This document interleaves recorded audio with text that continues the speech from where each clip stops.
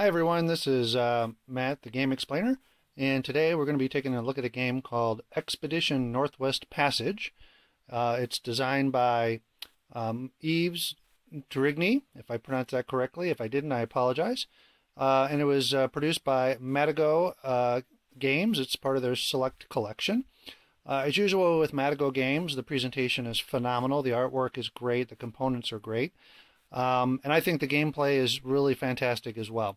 But let me go ahead and go through the rules explanation, kind of show you how it works, and then you can decide if you think it's something you want to check out. So the game is for 2 to 4 players, and the box is about 60 minutes playtime, but I think that's a bit optimistic. It's probably more like 90 minutes. Can be even a little bit longer if you have players that are prone to analysis paralysis. It does support 2 to 4 players, and it does seem to play very well at all of those player levels. So what you see in front of you here is the board. It's not an overly large board, so it actually fits very nicely on even a smaller table. I've got it set up for a 2-player game. We've got 2 player mats up there. I'll show you those zoomed in here in just a minute. The only real change between 2, 3, and 4 players is how many victory point chips you put both at the Northwest Passage end and at the Greenland end of the board. So I'll show you that in a minute as well. But basically the whole idea behind the game, it does kind of have a historical setting. Back in 1845, Sir John Franklin from England was sent by the English Navy to on an expedition to find the Northwest Passage. He took a couple of ships and he got as far as Greenland in the fall, and where he took off, basically to try and find the remaining portion of the Northwest Passage, and he was never seen from again. Both ships were lost. And so, as players in this game, you're basically following up in the next spring, as players who are both setting out to find the Northwest Passage and basically succeed where Franklin failed, but also to try and find evidence as to what happened to the Franklin expedition. So as you'll see, when we kind of go through the game here, there's ways to score points both by finding the Northwest Passage, but also by finding kind of evidence of the Franklin expedition and other, interesting finds along the way. Okay, so basically the board is broken into 3 zones. You see the kind of ×1, ×2, and ×3 zone. That will affect scoring of discoveries as you go across the board. And then, of course, the board is going to be, explored. It's kind of one of those build the map as you go kind of games. As you can see up here in the corner, let me go ahead and grab the camera. Up here in the corner, a portion of the map has been discovered. So you have the kind of the Greenland arrow where all the players start. These are the ship tokens that come with the game. They're really, really nice. So everybody starts at Greenland on this big arrow. And then there are 3 1x2 tiles that are pre-printed on the board. So these are always there at the start of the game. And then there's a couple of points of interest. These are called cairns. Cairns are piles of rock that are made by man. They can often be used as kind of wayfinder points, especially in a barren terrain like the Arctic, where it's very difficult to look for landmarks. So as you go through, you'll see some of those tiles come out where you have these rock piles, and you can collect those these tokens here to score points during the game and also at the end of the game. But so that's it. That's the start of the map, and then again, players are going to then be able to pull tiles from both this supply of 4 1x2 tiles, as well as this supply here of 1x1 tiles. These tiles are primarily made to fill in holes in the map as they get formed, but they can also be used strategically by players to help get the type of terrain out there that they're looking for. Anytime a player takes one of these tiles, it immediately gets replaced from a supply, and that supply is in this bag here. It's really nice embossed bag, cloth, but it's really heavy duty, and it holds a whole bunch of those 1x2 tiles that players will use to build out the map. The other thing you'll notice on the board, we've got slots for kind of 4-player markers here. These are your little workers in the game, your crew members here. So this will, will randomly determine the starting player order at the start of the game. And then basically the first player to pass on any given round will take their marker, move it down into this first position here, and then that player will be going first on the next round. And then, of course, the other player in a two-player game would then have to be second on the next round. So that's what this area of the board is used for. Finally, of course, you've got the score track, here down around the board, the bottom of the board. The other really, though, kind of novel component in this game is this two-colored marker right here. Okay, basically, the game is going to be played over 10 rounds. And this marker is the round marker, so it's going to mark, what round we're in, but it also is used to mark the seasons, or the passing of the seasons. So, and it affects the map and how you can move around on the map quite dramatically. So it's really an interesting component and effect in the game. Basically, the way it works is, as you can see, the board is divided into these horizontal rows. It's in a grid, right? And any row that is aligned with the yellow or below on the map, that area is considered to be unfrozen.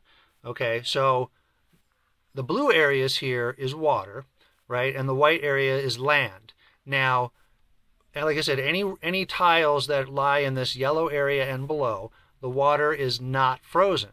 And so ships can sail through that water. But anything that's up here in the blue area and above, that water is frozen. And so your ships cannot sail through the frozen water. All right, so what do, right? So what's going to happen is each round, after players take all their actions for a round, then we move this marker over to the next position counterclockwise. And so that would be, for example, the summer position, because now the entire map is below that marker, right? So all the water that's out here is going to not be frozen. So you can sail anywhere on the map. But if I can replace the camera here momentarily. Okay. Let me get that adjusted here. Okay. So basically, as you move the marker around, as you can see, you go from summer, early fall, late fall, and finally winter down here at the bottom, right? And there's two winter locations, one over there and one over here. Now, when you're in the winter location, as you can see, only this bottom row on the map is unfrozen. Everything else up there is frozen. So as you can imagine, as you're sailing your sailing ship around on the map, trying to explore and, collect tokens and get points, eventually your ship is probably going to get stuck in the ice, right, in the frozen water, unless you happen to have worked to get it all the way down here onto the bottom. So eventually you're going to have to launch your sled. Now, every player starts the game with a sled here. Let me see if I can make it easier to see that. Here. Okay, this is the sled token. Okay. It's very cool. Again, these are kind of glued components. They come pre-glued in the game. Everybody has one of these sleds, and it starts on your ship. Now, at any time during the game that you want, you can launch your sled onto the same tile that your ship is currently on. Now, your sled has different movement rules than your ship. Obviously, your ship can only sail through open water, right? That's it. Now, your sled, however, can move across either land or frozen water. So as you can see, as the season progresses and more of the map becomes frozen, it may be advantageous to get your sled out and have it start going across the frozen landscape. But eventually, what freezes must thaw. So as the marker continues to move during the game, and we finish up winter and we start moving into spring, right? It's going to go back to here. Eventually, it's going to go back up to the summer location again, and then the final round will be over here. Okay, so it kind of makes a complete circuit all the way around, back up to here, and then ends right over there. So you may launch your sled at some point during the game, but then eventually more and more of the water is going to start to thaw and be open water again. And obviously if your sled somehow gets stuck down here in the southern regions as the map starts to thaw, your sled may get stuck. It may be on an island and it can't cross any open water to get back to your ship. So one of the really neat aspects of this game is you're really managing two vessels at the same time, your ship and your sled, and you have to decide, when do I want to launch the sled? Where do I want my ship to be when everything kind of freezes up? And how am I going to get my sled back to my ship? Or do I want to get back to my ship? Maybe I abandon my ship and just take everybody onto my sled and try and get my sled back to Greenland before the game ends. Because one of the things that happens in this game is, well, I didn't show that on the board here, but I'll just pick up the tiles. Over here on the Northwest Passage side, you can see that there's a couple of tiles here. They have points on them, like this one here, 10-point tile, okay? In a two-player game, you have two tiles over here. One is 10 points and one is 3. And the first player to get either their ship or their sled onto that Northwest Passage arrow, okay, so you have to kind of build the map all the way across and get onto that arrow, will get the 10-point tile. All right, so that's one of the ways to score points in the game, is just kind of get over there before everybody else and get that big point tile. The second player in this case would only get 3 points if he gets over to the Northwest Passage as well. And then you have to try and get back to Greenland before the end of the game to avoid getting penalized some points. So not only when you come back to Greenland, the first player to come back is going to get points, in this case 6 points in a two-player game, and the second player in a two-player game gets 0 points for getting back to Greenland. But the penalty for not getting back to Greenland is printed out here on your player board. So if this thing will focus, let me see if I can get it to focus. Hello, focus. Okay, well, it's not focusing real well, but down here it notes that if your ship does not make it back to Greenland by the end of the game, you're going to lose 2 points, okay? That's just your ship. Now, for every crew member that doesn't make it back to Greenland, you're also going to lose 2 points. So if, again, like I said, you have all your crewmen on your sled and your sled somehow gets stuck and you can't make it back to Greenland, you could lose a lot of points. Because in this game, everybody's going to have 7 crew members on their ship at the start. These little guys, okay? And these crewmen are what you're going to use to trigger actions in the game. So, as you can probably see on this player board, there are 2 columns here. There's the ship column, okay, which has a top and a bottom, and there's the sled column, which has a top and a bottom. At the start of the game, all 7 crew members are up here on the ship, and they're ready to do stuff. As you take actions in the game, you're going to take a crew member, or 2 or 3, however many you're spending for that action, and slide them down to the lower position. Anybody down here is resting, and they're unable to do any more actions for that round. So basically, you're going to spend your crew, action after action, turn after turn, until you've spent all your guys, or you've done everything you want to do for the round. And then at that point, that's when you'll pass and move your player marker up there on the track. Once again, all players have spent all the guys they want to spend, and everybody's passed for the round, then that's when we'll go to the next round, and you'll move the round marker. Okay, in this case, the round weather marker. So that's kind of the flow of the game. Everybody's taking, turn after turn until all actions have been taken for the round, and then you move to the next round. So it flows very, very well. So let me go ahead and explain what actions you can do in the game, and a little bit more about kind of how the turns flow. So first off, before I explain the actions, you'll see again these different markers, these symbols on the board. This represents finding a strait. Okay, so like a stretch of water between 2 bodies of land. An example of that would be like this tile right here. Okay, you can see this tile has that strait marker on it. You can see there's like a strait here between 2 bodies of land.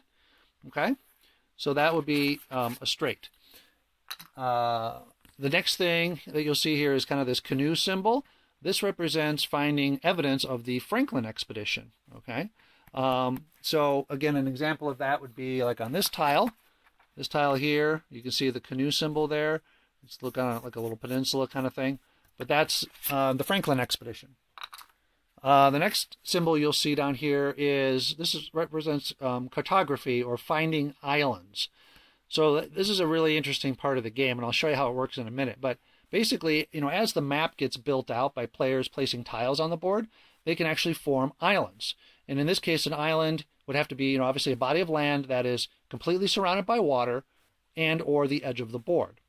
So once an island has been formed then by a player by placing a tile, that player is going to score points based on how many tiles, not squares, but how many tiles it took to form the island, anywhere from 1 to 4 points, depending on, again, the number of tiles. And then they'll take one of these markers, like this, okay, one of these little cartography markers, and keep it, okay? And then the other two kind of markers you can find out on the map. One is the Inuit kind of native symbol. Let me show you an example of that. Okay, so you'll see tiles here with like an Inuit on it. And then also, again, we talked about the rock piles, the cairns. You'll see those as well. So why do you want to collect these 5, types of tokens from the map? Well, they all score you points as you collect them. But then some of them, these 3 over on the left here, are also worth more victory points at the end of the game. And let me see if I can get that to focus in a little bit and show you how that works. So first off, let's talk about the straight symbols here. For each one of these that you collect, you're going to get either 1, 2, or 3 points at the time you collect the token. And that is going to be based on, again, what zone of the map you collected in. So if the symbol or the token was on the ×1 zone, you get 1 point, 2 points in this zone, 3 points in that zone. The same thing is true for the Franklin expeditions. You're going to get 1, 2, or 3 points based on the zone that you pick up the token in. And then for the cartography, again, you have to form an island to get one of these tokens. And you'll score 1, 2, 3, or 4 points. Now, at the end of the game, you can see there's like a first, second, and third place points based on whichever player has the most of these tokens. They're going to score 11 points. Second place will get 5. Third place will get 2. Now, in the case of a tie, let's say there were 2 players tied for having the most straights tokens. They would share, they would both score the second place points. So they basically reserve first and second place, but they both score second place points. In this case, 5 each. All right, so and that's the same way with the Franklin tokens and the cartography or island tokens. They all have first, second, and third place at the end of the game. So that's kind of a neat thing. These Inuits and these rock piles, they score either 2, 4, or 6 points, again, depending on what zone of the map you pick up the token in. So these guys get you more points during the game, but there's no, individual endgame points, strictly for these tokens. There is, however, a set collection mechanic in the game where it's kind of hard to see down here, but it shows all 5 of the tokens. And if you have a full set of all 5, you get 6 points for that set. So there's an incentive to, not maybe just focus exclusively on one type of token, but try and get a little bit of all of them so you can collect sets and get even more points at the end of the game. So that's basically how you're scoring points from discoveries, okay? Finding all of these things as you build out the map. And again, we already talked about the point penalties of, leaving your ship and leaving guys behind, not getting them back to Greenland. So that's, going to affect your score potentially at the end of the game as well. And finally, we talked about getting points from the Northwest Passage and getting points for getting back to Greenland. So that's all of your points in the game. It's, getting across, getting back, and then doing all of these discoveries along the way. So that's how you get all your points. Now, in terms of the actions you can perform on your turn, they're all listed across the bottom of the board. The first one here, this, by the way, I can't get it to focus real well, but there's a number in this black circle. It represents how many crew members you have to spend to trigger this action. So on your turn, you have to do at least one action. That action can be to pass for the round. If you do pass, it has to be your first action for the round, and then you're out for that entire round. You're done, right? So you usually do that after you've spent all of your crew members, but sometimes you might want to get, earlier in the turn order, so you might pass early. That's up to you. But in any case, this first action is simply to take one of the tiles from the supply, either one of the 4 bigger ones or any one of the smaller ones. You take one tile and you spend 1 crew member to do that, okay? And that crew member can be spent from either your ship or your sled if you happen to have your sled out on the map as well. The second action is to take a tile again from the supply, but first to wipe all 4 of the big tiles away and replace them from the bag. So again, if you don't have anything out there that's really, nice and juicy for you and you want to maybe get something better, you can spend, in this case, 2 crew members to wipe the board of the 4 big ones and then put 4 new ones and pick any one tile. Again, you can still pick from the small tiles if nothing good comes out of the big tiles. The third action here is placing a tile onto the map. That costs 1 crew member, and in this case, because this is called exploring, because you're exploring, you have to spend the crew member from the vessel that is doing the exploring. So, for example, you also have to be adjacent to the space that you're exploring. So, for example, again, both players start with their ships here at Greenland, and I would have to move out to this tile, for example, okay, before I could start placing new tiles out into the unexplored area. Once I've done that, once I've moved, then I can place a tile. Now, here's where being able to kind of do the puzzle aspect of the game is very important. So I'm going to take the camera and zoom down in here and show you how that works.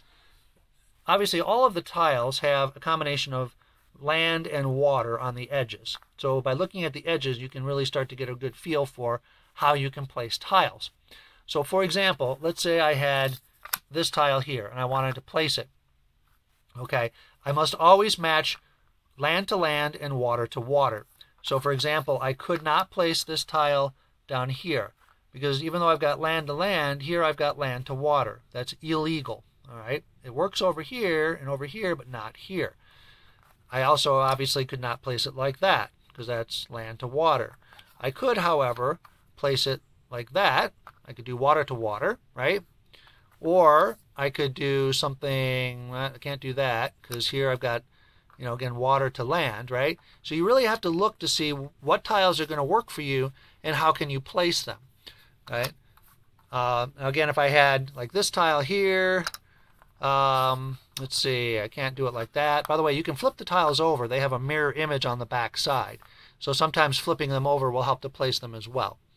I could place this one like this up here, okay, because I'm on this tile. I can place adjacent anywhere that's touching my tile, not diagonal. You can never place tiles like this. There's no diagonals in the game. That's illegal. You can also not move diagonally. Everything's kind of orthogonal here. But I could place this like that, okay, and you know that would actually, let's see, yep, that would actually, if I did that, that would actually help me to build an island. Because if you can kind of see here, let me zoom in a little more. You can see I've got a complete island right here. It's completely surrounded by water. And so by me coming out here and then placing this here, not only do I get one of these straight symbols out, and anytime you put a token out that has, or sorry, a tile that would have a token on it, you immediately place that token out there. Okay? I haven't got that token yet. Somebody, in order to get it, you have to move onto the tile that has the token and then spend an action to get that token. So sometimes it's really neat. You can place a tile, but then another player might move out and get that token before you can. So there's a really neat interaction in this game in that sense. But anyway, going back to the placement rules, by me placing this here, I've formed an island. That island consists of 1, 2, 3 tiles, and therefore I have formed an island. Let's see if I can look down here.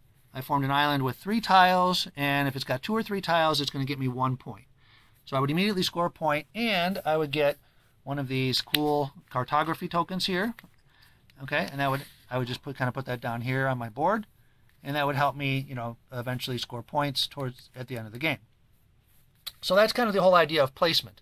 So it's kind of a puzzle thing. You've got to put land to land, water to water, and just build out the map as you go. Okay? Does that make sense? Hopefully it does. Let me go ahead and put this back up here. Okay. All right. So now, let me go ahead and continue explaining the actions. All right, so that's placing a tile on the map. Next one is moving one of your vessels, so either your ship or your sled. That costs 1 guy. And again, you must, if you're moving your ship, you have to spend a guy from your ship. If you're moving your sled, spend a guy from the sled. Okay? So how do you get your crew split? Well, that's the next action here. It costs 1 guy to either launch your sled or pick up your sled. And the way that works, again, if my guy here is on this tile and I want to launch my sled, then I would spend 1 crew for my ship, I would put my sled out onto that tile. Now again, I have to be able to place it legally on that tile. So if that tile, for example, right now has liquid water, I'd have to place it on a land portion of that tile. And if it was an all-water token, then obviously I could not place my sled there, because you can't put your sled in open water. But in this case, I could put my sled on the land there. It's kind of behind the ship, if you can see it. Okay. And when I do that, then what I want to do is I'm going to transfer guys between, from my ship over to my sled.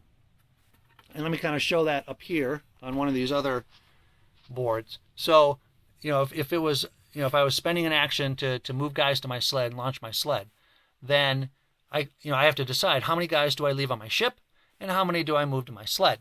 In this case, maybe I want to move like 4 guys over to my sled and leave these 3 guys on my ship. Okay, I could do that. So now going forward, I can, do actions with my ship and my sled, depending on what I want to do.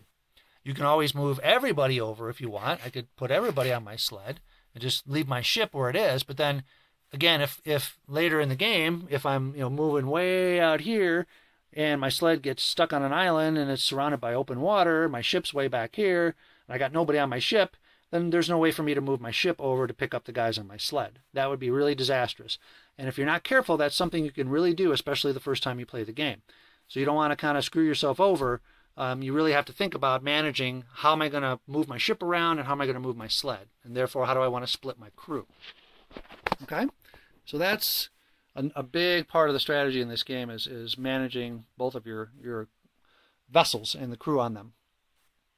Okay, so that's launching and picking up your sled. And of course, then to pick up your sled later in the game, your ship and your sled have to be on the same tile, and then you can do this action to pick up your sled, put it back on your ship, and move all of your crew back to your ship. Finally, we have a couple of actions here for picking up tokens from the board. This is how you're going to get these tokens and score points with them both during and at the end of the game. It costs 3 guys to pick up either a Franklin or a Straits token. So these are very expensive, but also, again, they're very valuable, right? They score you points, they can get you big points at the end of the game. For the Inuit and Cairn tokens, again, they only cost 2 guys to pick up. But that's because, again, they score a little more points during the game, but then at the end of the game, they only give you points for scoring sets. So that's all of the actions you can do, on your turn. Now, one really important thing to note is on your turn, like I said, you must perform a minimum of 1 action. But you can do more than 1 action on your turn if you think it's advantageous for you. However, each action that you perform beyond the first action costs 1 more guy than usual. So, for example, if I wanted to both pick up and place a tile on the same turn, it would cost me, 1 guy to pick up the tile, right? Because that's my first action. And then normally to place a tile, it would cost me 1 guy. But because I'm doing it as a second or subsequent action, it cost me 1 extra. In this case, it would cost me 2 guys. So 1 for the first action plus 2 for the second action. It would cost me a total of 3 guys to do those 2 actions on my same turn. Okay? But again, sometimes that can be very advantageous because maybe I want to move, right, over to here and pick up that token on the same turn. So I get it before anybody else can swoop in and take it from me. So there's a lot of strategy there in terms of maybe spending extra guys, right, and kind of doing extra actions on your turn to get an advantage. But basically, that's really the whole crux of the game. There's also one other little rule that players cannot build out the map such that there is no possible water path between Greenland and the Northwest Passage. So you can't just build this giant land block out here somewhere that would prevent a ship from sailing across. Okay, that's just one little rule that is easy to forget. Other than that, I think that's pretty much it. The rule set is pretty simple, as you can see, but it is a really highly strategic game. Does require a lot of thinking to really try and optimize your turns and optimize your score, to not screw yourself by splitting up your ship and your sled such that they can't get back together at some point. And that's it. I've had a lot of fun with the game so far. If that looks interesting to you, go ahead and check it out. And as always, thanks for watching.